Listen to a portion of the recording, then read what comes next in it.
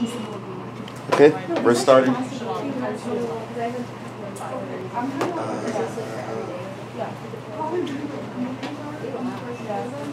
So, last time we started attacking the area problem by figuring out how to find the area under a curve. We used three approximation methods: the right-hand rule, the left-hand rule, the midpoint rule, and we sort of ended on this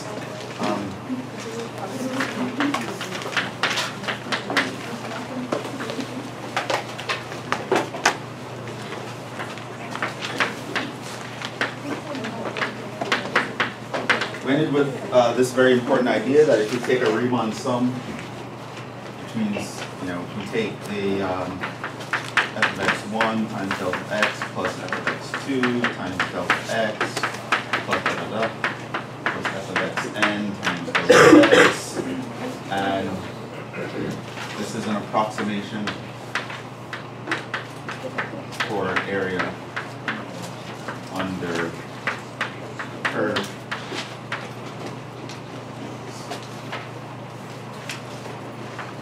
If we, in this guy, take the limit as n approaches infinity, we get what we call the exact area under the curve.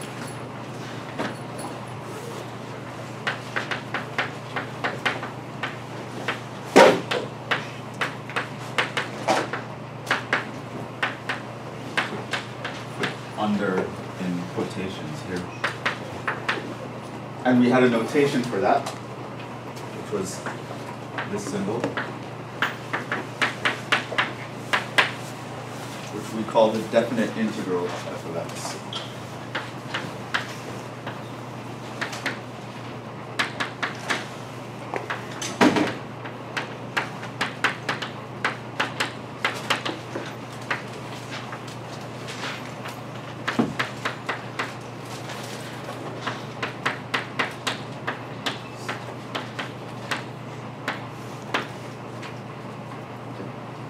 So this symbol basically means geometrically what it means is you're finding the integral of a function between a and b. Geometrically what that means is you're finding the area of the curve under the curve on the integral a and b. Okay, so that's sort of where we ended up with. Here's an important fact.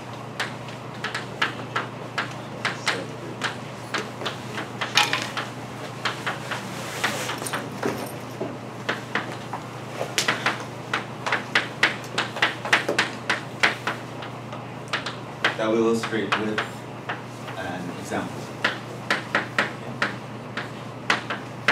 It's not hard to prove this fact in general. It requires some algebra, but I don't want to waste the time to do it. So I'll just kind of illustrate to you this idea that I'm going to write on the board. It's a very important idea. I'm going to use the example that we've actually used before, the same one that we kind of started off our study with derivatives about. You might have remembered this guy, where we're talking about the distance traveled by some object. I believe we measured it in miles, and over here we had time, which we measured in hours, and we 1 and 2, and then we said that after 2 hours it traveled a distance of 80 miles, and you might have remembered what we kind of said here was we found the slope of this line, and that was actually 40, and it was miles per hour. And then we interpreted that as speed, and so then from that we talk about, oh, okay, we can use the slope of a straight line to refer to velocity or speed, and then that started the whole derivatives thing, which is why we're here now up to this point, okay? But I want to actually look at something else here. So that's the example that really sparked our study of derivatives. And I'm going to use that same example. Well, we're going to look a little more. We're going to go a little deeper. Now consider the velocity graph.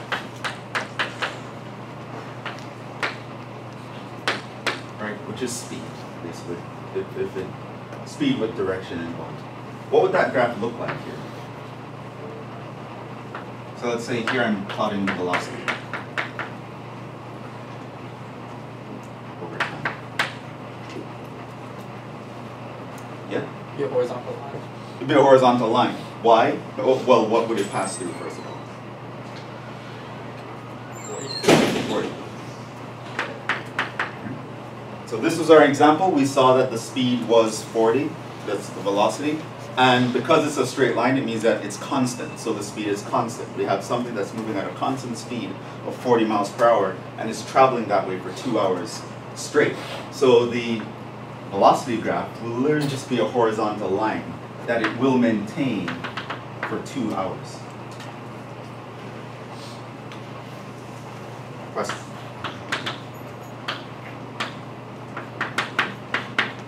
What is the area under the velocity graph? Which, let me call this V of t. Right, and this is the position graph. We had a notation for that, S of t.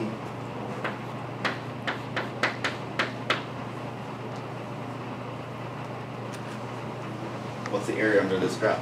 Right. So if I were to measure the area of this guy,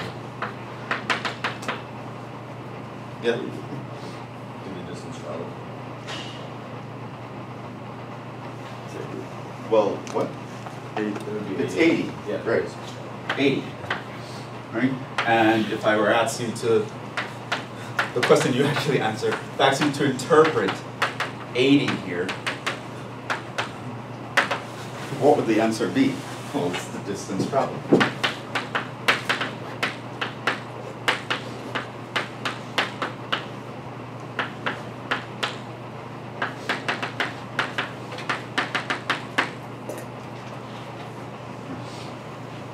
Now, one thing I wanted to point out here is this is not a coincidence.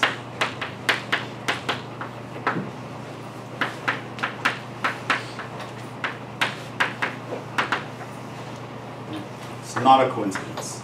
I also want to point out, note what we're saying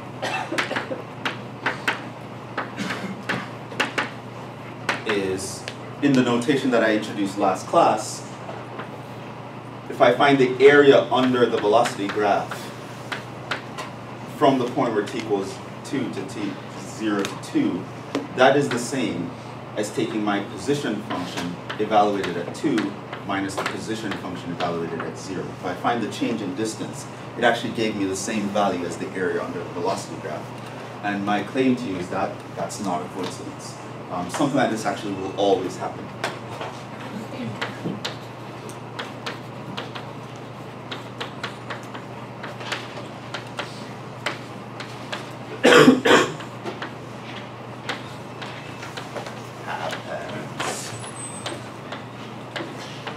Now I'm going to talk about what do I mean by something like this. Let's make that more specific.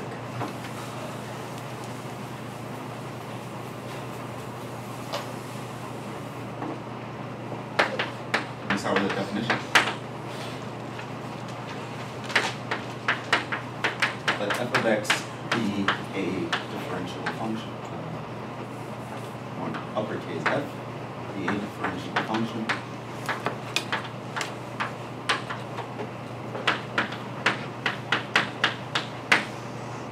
Assume that if I differentiate it, the answer is little f. Then f of x is called an antiderivative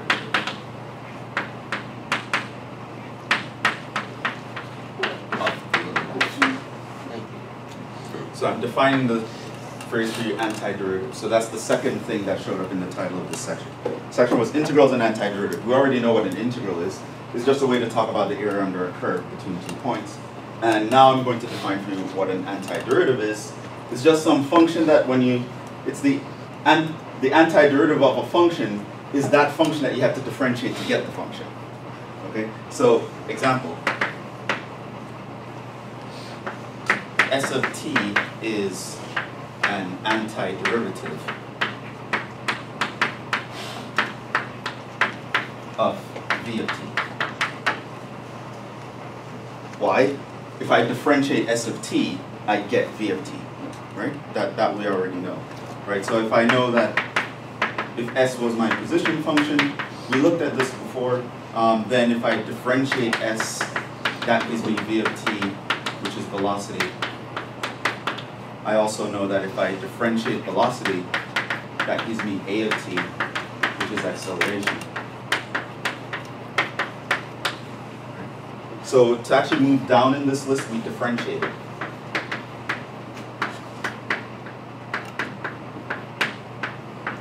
So what I'm saying now is I'm introducing a term that defines going the other way, saying we can anti-differentiate.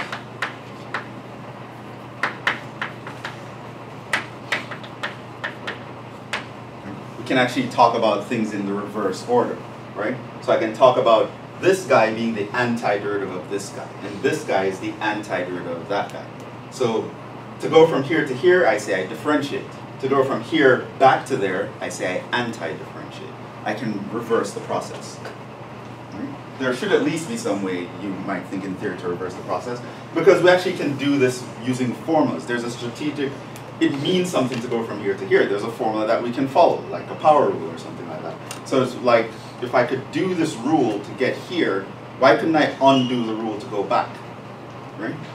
And it turns out that you can't always do that, but there are many times where you can.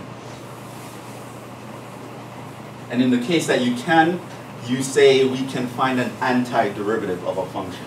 If I have a function that I can reverse a derivative rule and get back something else, I can say I find the antiderivative of that function.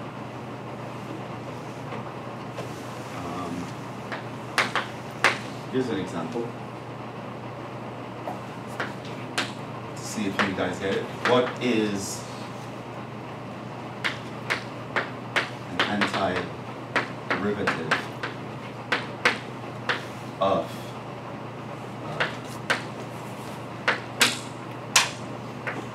y equals 2x?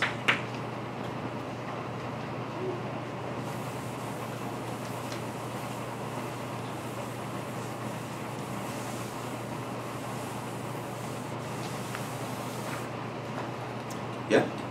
X squared plus c. Sure, x squared. Now you put a plus c. Why do you think you put a plus c? So like when we take a derivative, we ignore the first, what's called the initial value, like number 5. So if, for example, we have x squared plus 5, we take the derivative, we have 2x plus 0. Sure. Okay. So in the strictest definition, this is an antiderivative of 2x because if I differentiate that, I get 2x. But also this is an antiderivative of 2x because if I differentiate that, I get 2x. Right? And I can have that's an antiderivative of 2x, so I differentiate that, I get 2x. I have this. Right? If I have that, differentiate that, I still get 2x. So the idea here is that antiderivatives aren't unique. There might always be a plus constant. So once you can find some antiderivative, you can assume that there might have been some constant there that when you differentiate it died, right?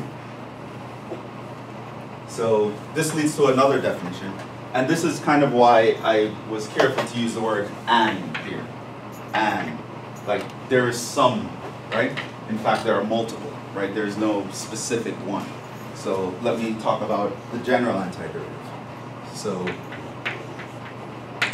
right? Because there are many options here. There's an infinite number of functions who are the antiderivative of 2x. So let's talk about the general antiderivative, right? So not an antiderivative, let's talk about the antiderivative, how we consider it. So suppose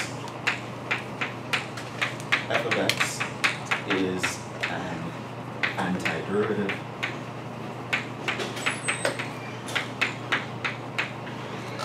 little f of x, then the most general antiderivative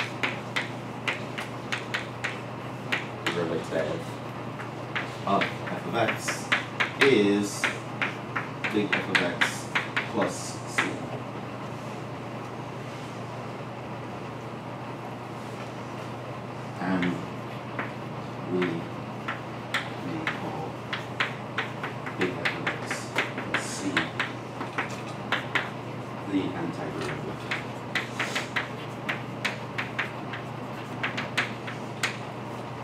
So the idea is here, when I differentiate something, if there's just a constant, we know that derivative of a constant is 0, so you lose that information. So to actually reverse and take the antiderivative, you always have to put a plus c just in case there was actually a value there that got destroyed when you took the derivative. So we consider this to be the general antiderivative of some function. So whenever we're reversing a derivative rule, we need a plus c to talk about the general antiderivative.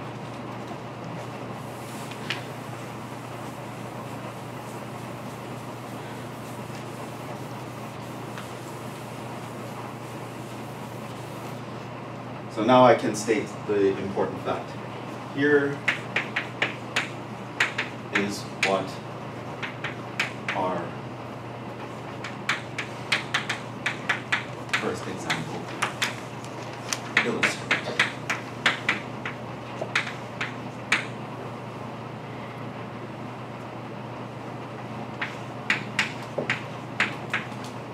Suppose f of x is a continuous function on AB, and let f of x be an antiderivative of f.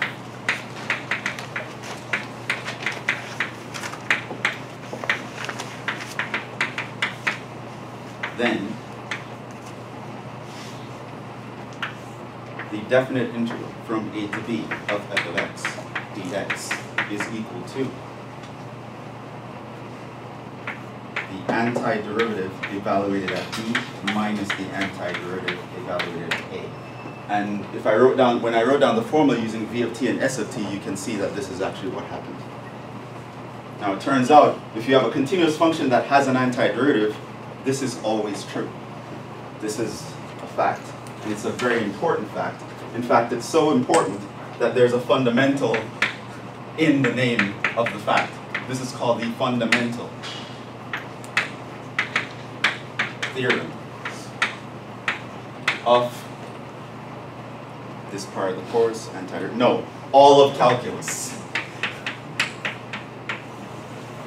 That's how important of a fact it is. It's the fundamental theorem of the study of calculus. Right? Now this theorem comes in two parts. This is actually one part of them. The other part is not really important for us, but this is a part that's important for us. And this is kind of why we're here. And this is kind of why, even though mankind has been doing pieces of calculus for thousands of years, this is why Isaac Newton back in the 1700s was credited with the invention of calculus, is because he and his teachers, and independently Leibniz, came up with this fact. There's a connection between derivatives and area. So while these two subjects were being studied separately for a long time, we thought of them as the rate problem and the area problem, and they have nothing to do with each other. And people are over here figuring out how fast things are moving, and people are over here figuring out how much space things are taking up. And then someone like Newton and his teacher comes along and says, you know what? These are actually two sides of the same coin. These two problems are together. Like, if I can figure out one, I can figure out the other. I just have to flip it in reverse. It's the same problem looking from an opposite way. And that birthed modern calculus. This is what came up. This is why you have calculus class now. This is the reason we're all here. The math curriculum would have been very different if this hadn't been noticed. But it's a very important theorem, and it's kind of surprising. Who would have thought that speed and area somehow had a relationship? Turns out they do, and this is the relationship. Very important theorem. It also tells us, by the way, a nice little neat formula to compute the area of a function once I can find its antiderivative. So forget doing Riemann sums and adding up rectangles and then finding limits as I approach infinity. Just find the antiderivative and plug in the values, and that's going to give me the area.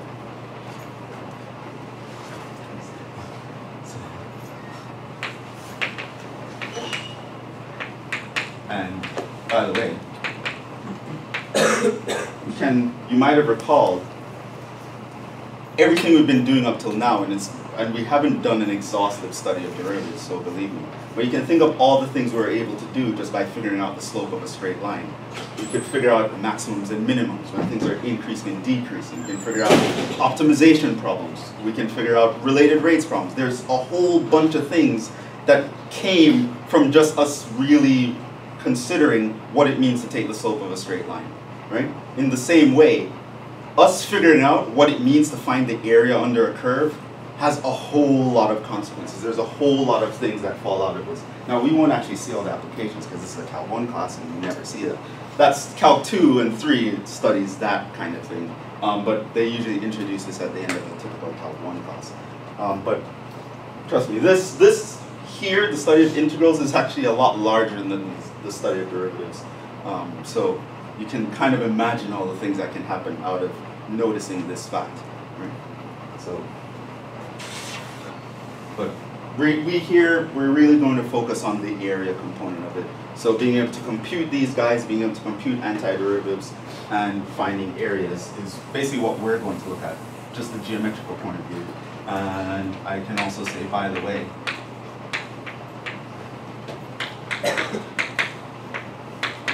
this also suggests, with some tinkering, that if I were to take the indefinite integral, which again is something that we introduced last time, that is going to be of the form big F of x plus c.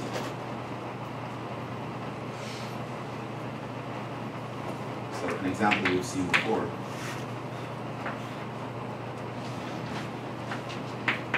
To write this in, here's where I'm asking you for the integral of 2x, which is equivalent to me asking for the antiderivative of 2x, based on the fundamental theorem of calculus. And we understood here that that was x squared plus a constant.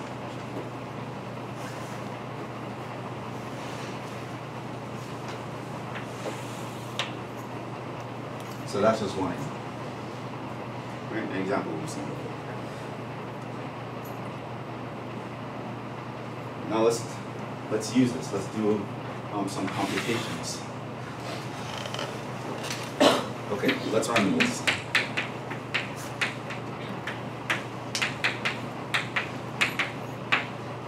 Idea here is to figure out the antiderivative of f of x, or the antiderivative, the definite integral of f of x dx. We need to find the big f of x, which is the antiderivative.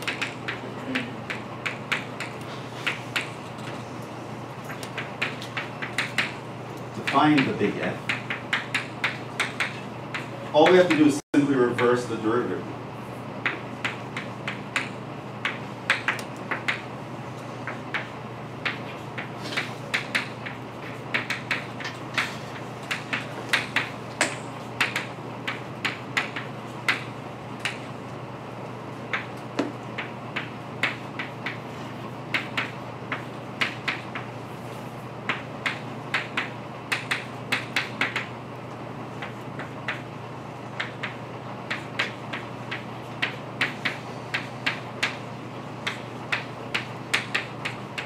That leads us to some basic rules. I call them the basic rules because I'm going to refer to them that way. That's not what they're called. But. So it turns out that the area under a graph is connected to the antiderivative of the function in question, and we can actually compute general antiderivatives or indefinite antiderivatives or indefinite integrals. Because of the fundamental theorem of calculus, we will use these as interchangeable, one and the same. Me saying, find the integral of this, find the antiderivative of this, it's going to mean the same thing. So we can find the antiderivative of a function, or the integral of a function, by figuring out what its antiderivative is and adding a c. And in the case that I put numbers on here, what I'm going to do is I'm going to plug in the top number into that, minus plug in the bottom number into that. So knowing that to compute this, I need to find that. And to find this, I need to basically reverse a derivative rule. That leads me to a bunch of rules that come from reversing the derivative rules. So here's one rule. How would I find something like that in general, right? So we know how to do it if it's like x to the 1, but what about in general? Well, we know the power rule for derivatives, right? So the power rule for derivatives says, if you want to differentiate a function like this, you bring this power down and multiply, and then you subtract 1 from the power. So how would you reverse that process? N times x to the power of n minus 1. Come again? N times x to the power of n minus 1. All plus. No, that's derivative. Like if I want to find the derivative of x to the n, that is n x to the n minus 1. Here I'm talking about the integral, the antiderivative. Yeah? X to the n plus 1 over n plus 1 Plus c. plus Very important. Notice that this works if your n is not minus 1, because if it's minus 1, you divide by 0. So that's an important rule. It's called the power rule for integrals.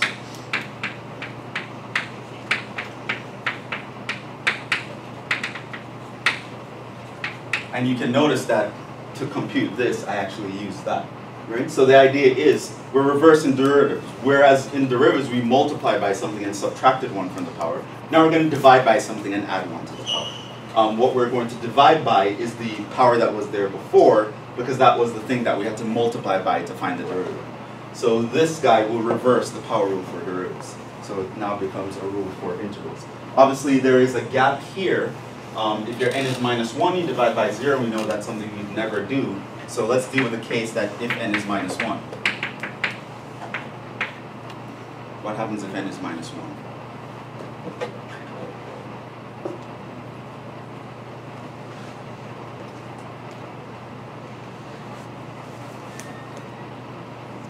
Right? Let's say you have x to the minus 1. Yeah? So if n. No, you. Junji. I don't think there can be one, because like if that means that you'd have x, the derivative of it would be next to 0. Because like to get to x minus 1, the antiderivative would be x to the 0, which would be 1. So you can't have antiderivative of x minus 1. Or Not so fast. It actually has one. Here's the trick. Think of it this way. Does that help? Yeah? Isn't it ln? ln. Right? Remember the integrals come from reversing a derivative rule. So if I ask you what is the integral of 1 over x, all you have to do is think about what function did I differentiate to get 1 over x? Turns out it's ln. In this case, it's a little bit more general than that. Because here, notice that your x it can be positive and negative in general, while in an ln, it can only take positive values inside the ln. So the rule is generalized by putting an absolute value. Right? So when you take the antiderivative of 1 over x, the result is ln of the absolute value of x. It's important that you have the absolute values. And before you worry about whether or not that's legal or that would work out, you don't need to worry, because that will work out because of the following observation.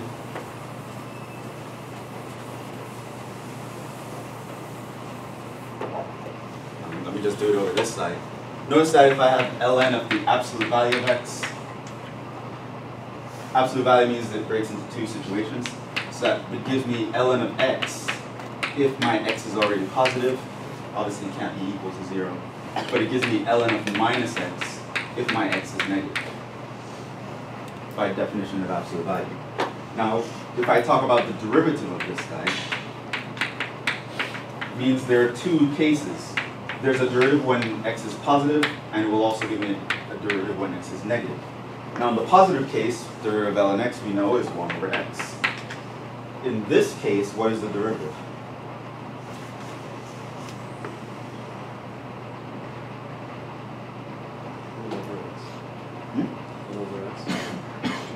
It's also 1 over x. Why? Do u prime over u. The derivative is minus 1 over the thing itself, and it becomes 1 over x again. So once you put in an absolute value, it allows you to deal with both the positive and negative side, and they end up to be exactly the same answer. They will both give you 1 for x. And so we can now state this confidently as a rule. So the antiderivative of 1 over x is ln of the absolute value of x. What's the antiderivative of e to the x? E to the x plus c. This is why I put reverse in quotations. Not exactly the reverse, because differentiation makes you lose some information, so you always have to remember the plus c. But again, you can just think, to get e to the x, I had to differentiate e to the x. So that's going to be the antiderivative.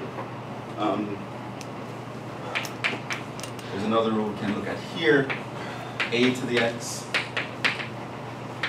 That's a to the x divided by ln a.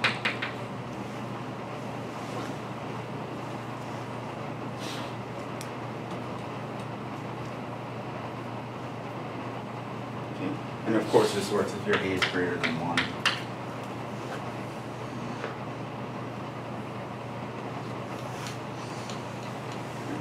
And again, you can see, if I differentiate this, I get that. So that's why that's a rule. We can also look at something like this. It's an observation that we can make just by differentiating the right side. But technically, you would prove it using substitution, which I'm going to tell you about next time. If you have a e to a constant times x,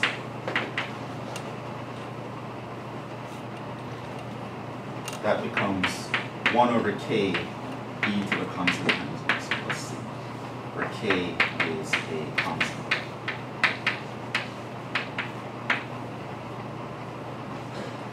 In particular, if k is not a constant, this rule does not apply.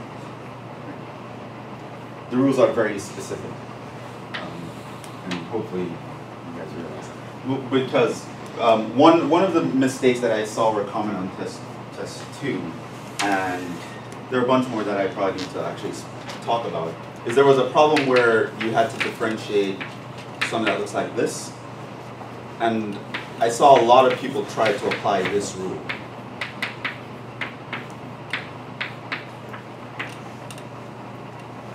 Why did this rule not apply there? Yeah?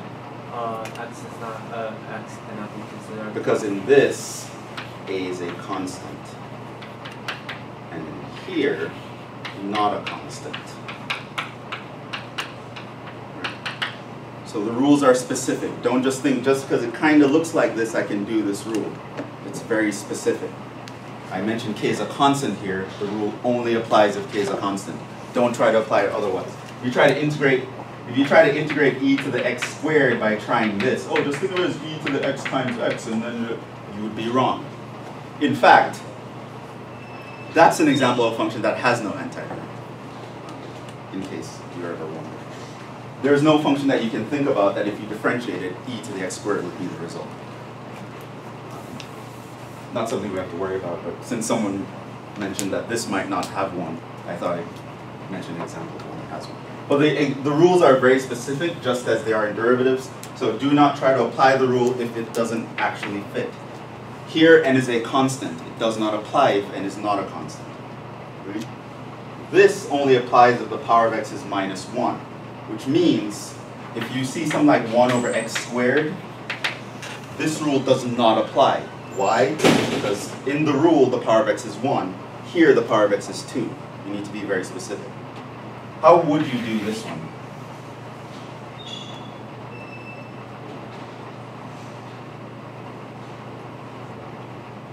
To have 1 over x squared. We can do it. We just can't use this rule to do it.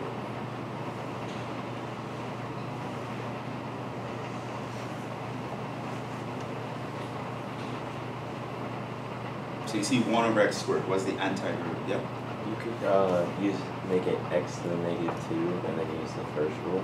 Okay. You rewrite it here as x to the minus 2, and that looks like this rule. So it's actually using the power rule. Okay? I want you guys to be aware, the rules are very specific. It only applies if the power of x is minus 1. This rule applies in that, literally that one case. In all other powers of x, use the power rule. Right? This rule only applies if k is a constant. In all other cases, you cannot use that.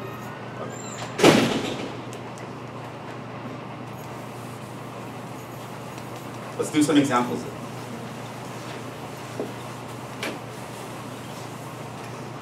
I have a bunch. We'll see how many we get through, and if not, we'll finish them up tomorrow. No, not Friday, but on Tuesday.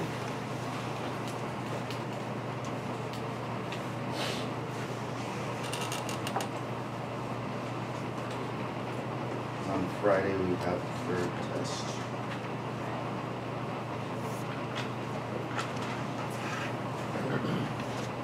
So, examples. A.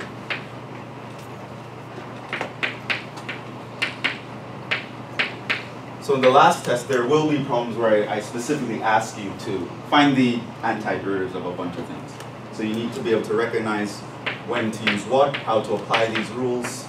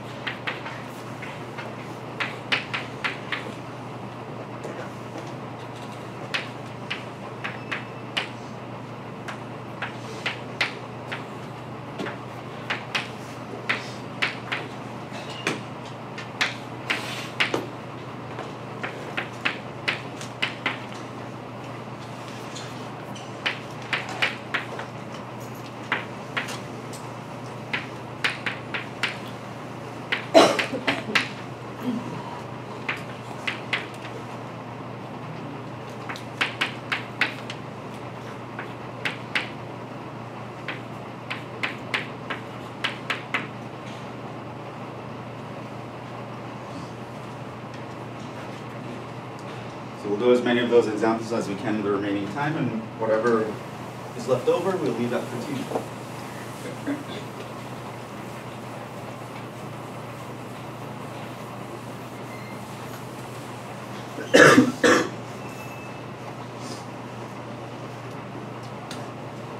Okay, A.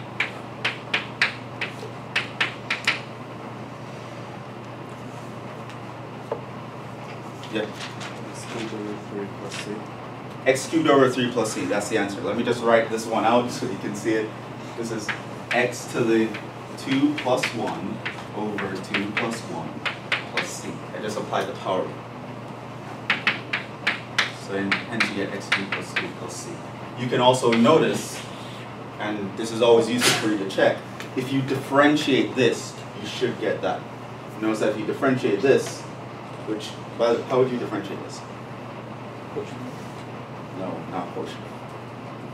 Not that it's wrong, but You just move the thing to the out. yeah, it's the same as 1/3 x cubed. So you differentiate that, and you leave the 1/3 alone, and so you get x squared. So you wouldn't do quotient rule. Try not to be as too complicated. You always try to simplify things first. If the top or the bottom is a constant, quotient rule is usually a bad idea. Not that it's wrong, it's just it gives you a lot of room for error, and a lot of people made errors using it. B.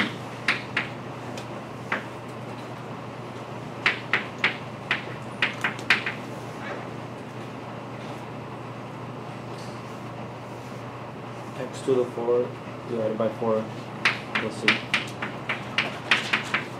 Plus c is very important here. If there are no numbers on this thing, the plus c is very important. Right, and again, it's just the power rule. We add 1 to the power, divide by the new power. You can also take note, if you differentiate this, you do get that. Here, you can also realize that the bottom is a constant, so if I want to check what I'm doing, I would just factor out the 1/4, differentiate the function, and do it that way. So I wouldn't really use the quotient. What about C?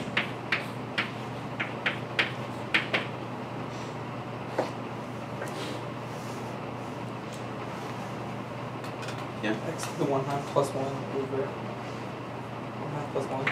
Right.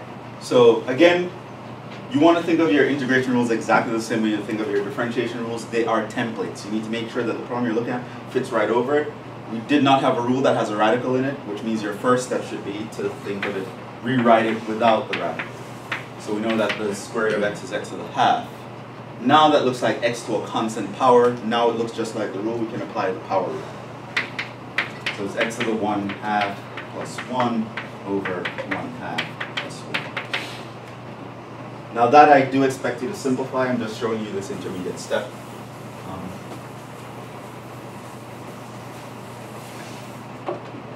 But I do expect you to realize that this is x to the 3 over 2 divided by 3 over 2. And to divide by a fraction means to multiply by the reciprocal. So you can think of this as 2/3 x to the 3/2. Now in general, you can jump from this step to that step, and that will be fine. I'm just showing you all the steps here because it's the first time we're doing this. And again, differentiate this. Alright, bring the 3 over 2 down, everyone cancels, and then subtract 1 from the power, you get x to the half.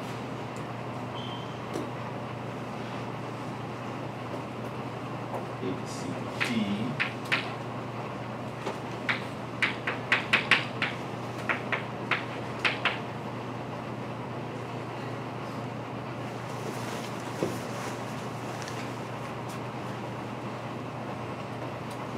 Yeah. Would it be x squared over 2 times ln of the absolute value of x plus c? X squared over 2. How do you get that? Give me the steps. I just like split up the x plus 1 from the divided by x. Okay, and what would you get? And so it's x plus 1 times 1 over x dx. Okay.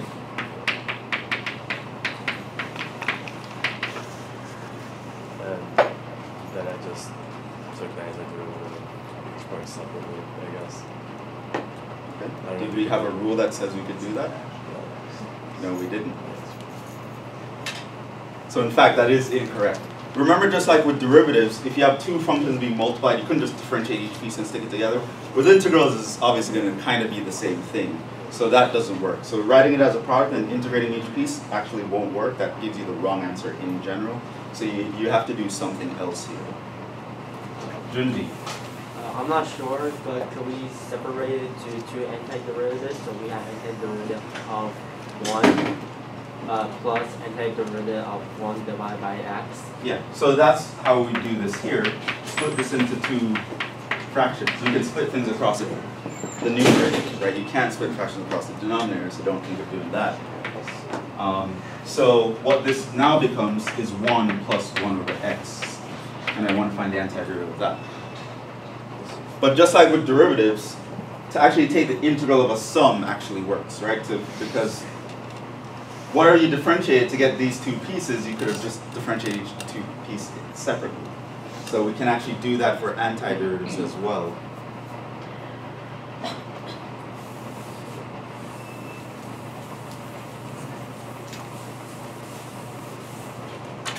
And so now, so again, just like with derivatives, there is a product rule for integrals, but we're not going to cover it. That's called integration by parts. But yeah, in general, if two things are multiplied, you can't just integrate each piece and stick them together. Or two things are divided, you can't just integrate each piece and stick them together. So be careful of that. So the best thing is to try to simplify so that things fit with one of your basic rules. And so what is the antiderivative of 1? That's X. Why? Well, if I differentiate x, I get 1. Is one way you can see it. The other way is to kind of be sneaky and think of the 1 as x to the 0, and then apply the power rule. Either way, you should understand the integral of 1 is x. In general, the integral of a constant will be a constant times x, right? Because if you differentiate a constant times x, plus antiderivative of this, ln of the absolute value plus c.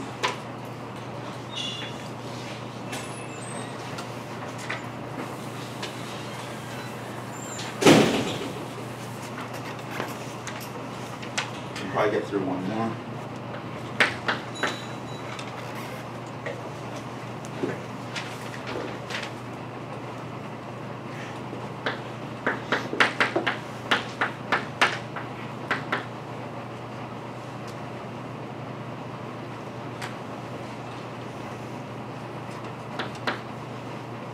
do we do here?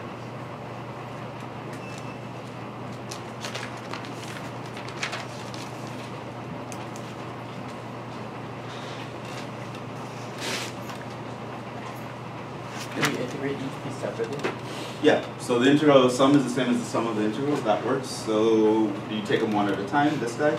2/3 x, 3/2. Right, this guy we actually found already, but let's just take a step and rewrite it. 1/2 plus, how would I do with that guy? Is that just going to end up being 3 ln of x squared? Yeah, so -4. Do that. And so now this guy we already found, you add 1 to the power, 3/2, divide by the new power, 2/3, plus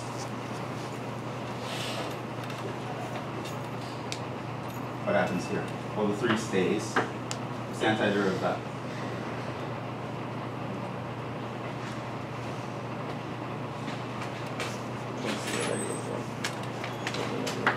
X is -1. One thing you need to be careful with, a lot of students, they forget the negative sign in front of this, so they'll see -2 plus 1 and then they'll write -3 or something like that. Don't make that mistake. Because only the 2 is being negated here. So you add 1 to -2, you get -1, and so ultimately the answer is going to be 2/3 x to the root over 2 minus 2 x to the -1.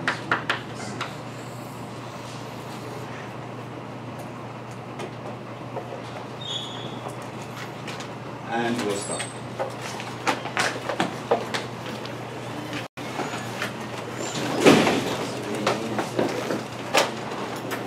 So I'll see you on Friday. We have the test there. Technically the test is only up to optimization, so this is like bonus material, so you can study this if you want to, or not.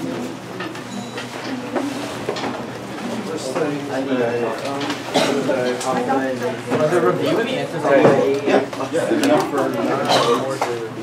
Staying on campus for a while. Usually we try to read that.